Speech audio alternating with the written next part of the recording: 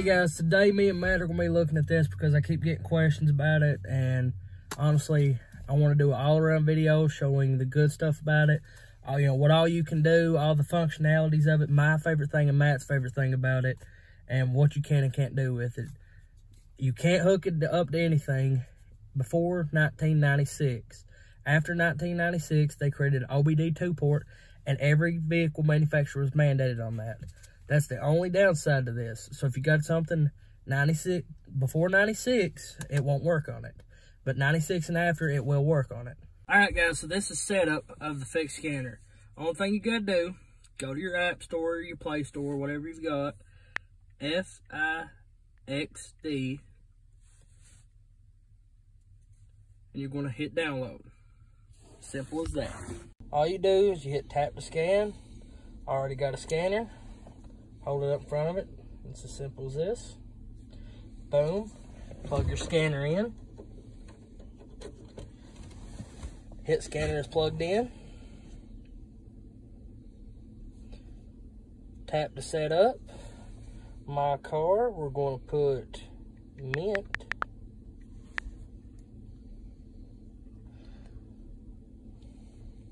And then we're just going to hit scan.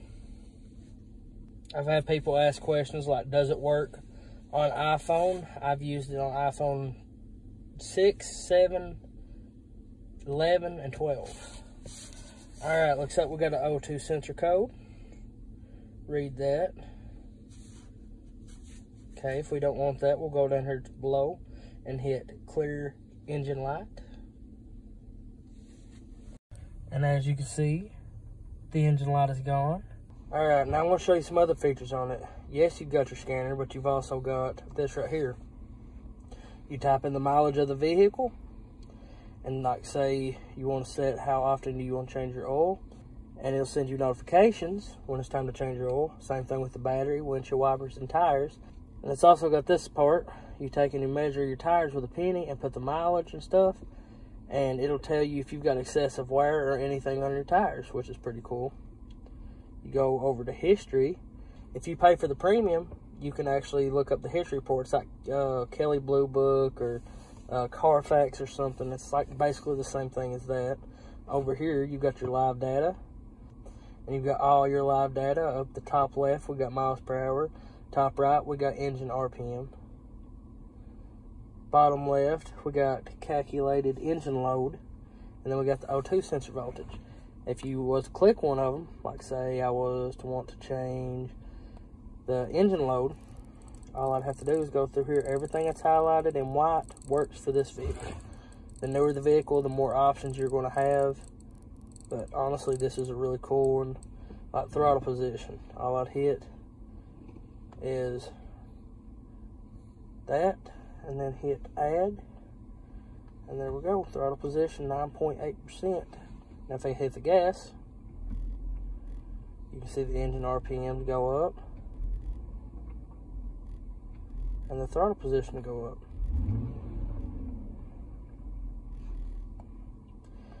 Next up, we got this right here, which I thought was really cool. So say you don't know what a certain engine light is. So say you didn't know what traction control was. You click it and it tells you everything you know about everything you need to know about that light. There's a lot of cool ones on here. They got glow plug, they got power steering. It's kind of cool. Next up, we got the 0 to 60 meter. Later on in the video, me and Matt's going to show you some 0 to 60s, but basically all you do is you hit start, and as soon as your tires move, it starts. And as soon as you hit 60, it stops. So it's all automated. So all you have to do is hit go, lay your phone on your dash, and it's ready to go. Next up, we got trip mode. I've actually never used this, but honestly I thought it was pretty cool. You got GPS, it tells you the mileage, tells you if you've got it connected for your fuel sensor, it'll tell you how much gas you've got, what date it is, north, south, east, or west. Honestly, it's really cool. I like that one a lot. I haven't got to use it yet, but me and Matt's probably going to be using that soon. And I don't even know what fighter jet is. Oh, we're getting fancy up in here. Okay, I don't know what that is. I'm actually going to have to figure out what that is myself. But yeah, We're going to cut to some clips of me and Matt doing some 0 to 60s with this thing, and just a few other things that we liked about it. Guys, I hope you all enjoyed, and enjoy these next few clips. Go.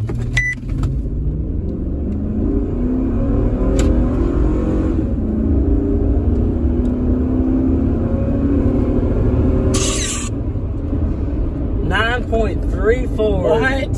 Yeah. Oh. Gutless. It's slow. Gutless. Let's do another pull. You want to do another pull? Yeah, let's do one up here. Okay, I'm going to take a screenshot of that. We got 9.34 on the first pull.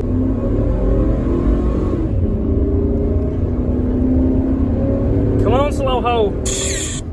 8.77. Yes, I knew it. All right, we did the 0 to 60 in the Tahoe. Now it's crap box time, boys. We're going to see if we can get a 0 to 60 in this. Matt, what do you think it's going to be? 13.5.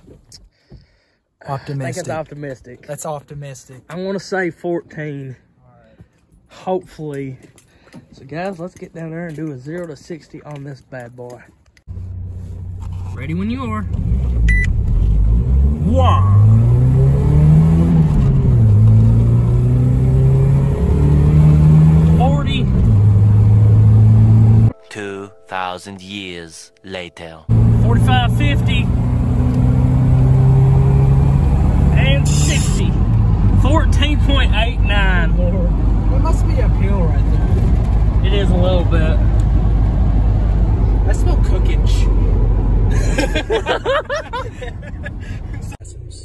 Oh yeah, I forgot this thing ain't got no gas. Ready on your mark.